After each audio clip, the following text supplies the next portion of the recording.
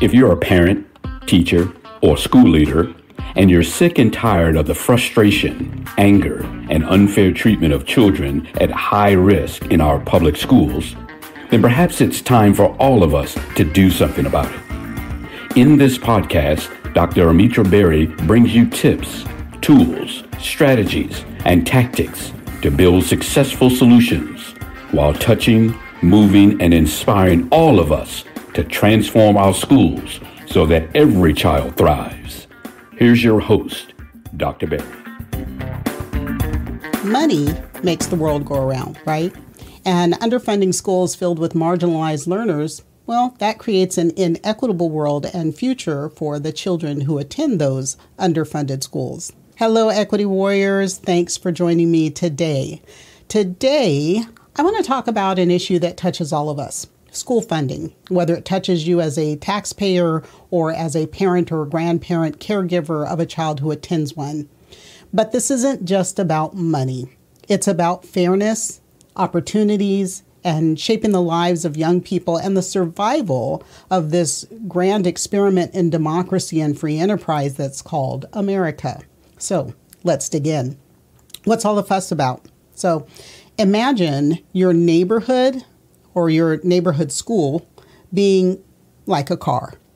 To run, it needs fuel. Premium, unleaded, mid-grade, right? In the case of a school, though, that fuel is cash. Not all cars get premium fuel. Not all schools get premium dollars. Why? Well, different schools do need different things. But what's shocking is that the schools that need the most are usually the ones that are getting the least. And that's because where you live in America affects how much money goes to the schools in your neighborhood.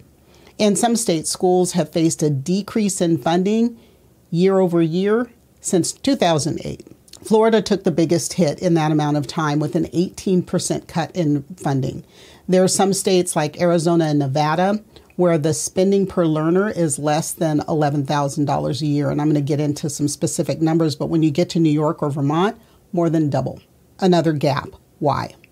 Well, we can look at funding through several different lenses. If we look at straight dollars per student and only the dollars that come from state and local funding, we have the top 5 states, New York, DC, New Jersey, Vermont, and Connecticut. The top 5 spend between $22,000 and $24,000 per student per year. 22 to 24. Bottom 5 states, Oklahoma, Nevada, Arizona, Idaho, and Utah. Only $8,000 to $9,000 per student. 8 to 9 compared to 22 to 24.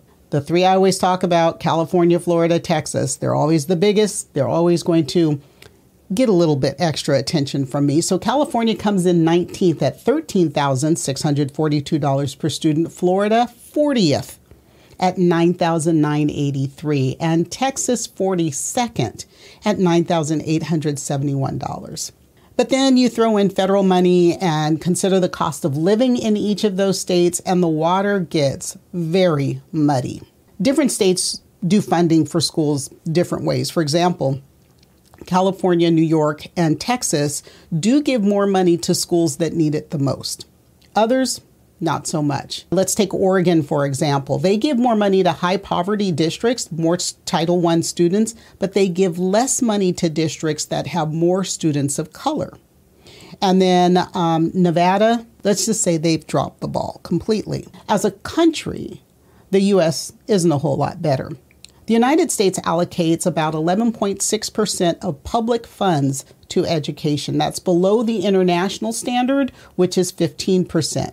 The U.S. spends about 4.96% of its gross domestic product, GDP, on education. That's compared to 5.59%, the average of all other developed nations. We are not number one, and we are not the greatest when it comes to education. Some harsh realities here. The biggest issue, in my humble opinion, is which children get what amount of funding.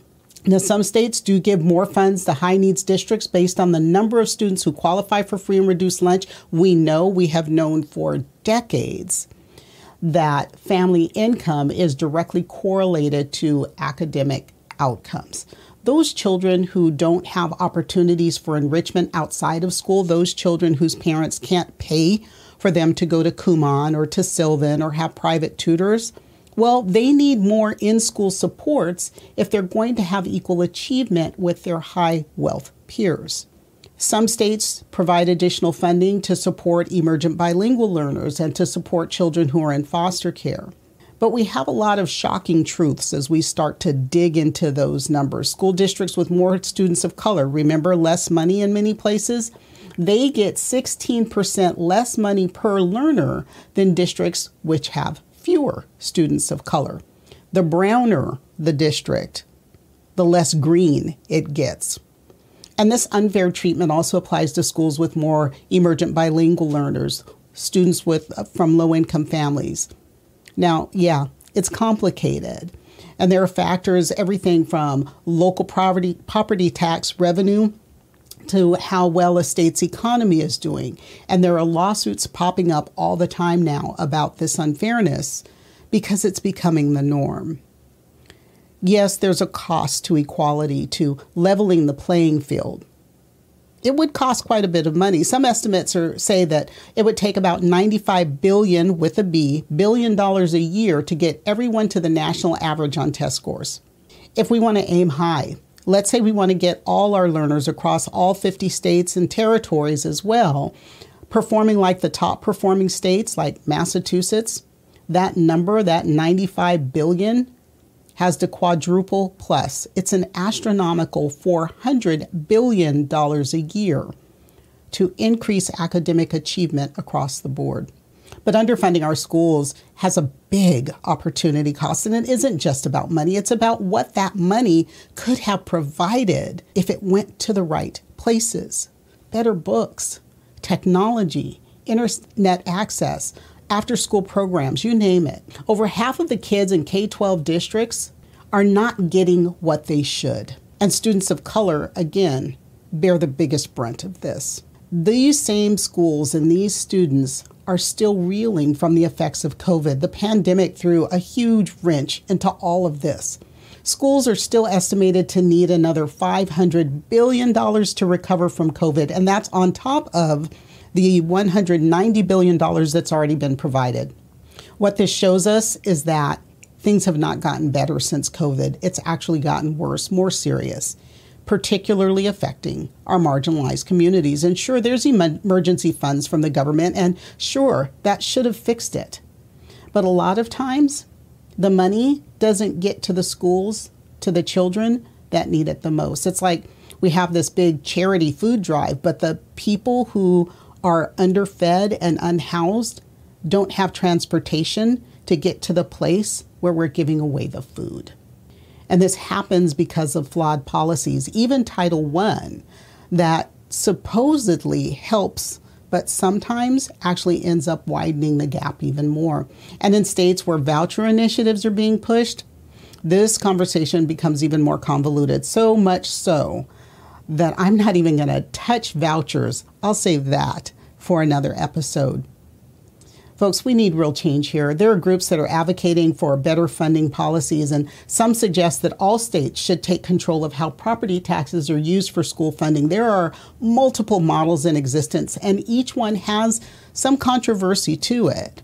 These aren't easy fixes, no. But what's clear is that we need to work at the federal, state, and local levels to really make a difference. This isn't just about a spreadsheet and dollar signs. It's about giving every single young person in our country a fair chance. And when we underfund schools, we underinvest in our children's futures. In the end, having a well-educated community benefits all of us in ways just beyond the money. Find out what's going on with school funding in your community. Where does the money come from? Where does it go? Where is the accountability? Get involved, register to vote, and vote in your local and state elections. Follow me on your favorite social media platform and continue to join me every week.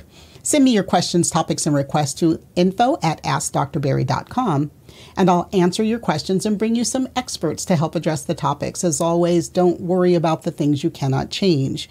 Change the things you can no longer accept. And I'll see you next time. That's it for today's episode of the 3E Podcast. Head over to iTunes and subscribe to the show. One lucky listener every single week that posts a review on iTunes will win a chance in a grand prize drawing to win a $25,000 value private VIP day with Dr. Berry herself. Be sure to head over to 3epodcast.com and pick up a free copy of Dr. Berry's gift. Then join us on the next episode.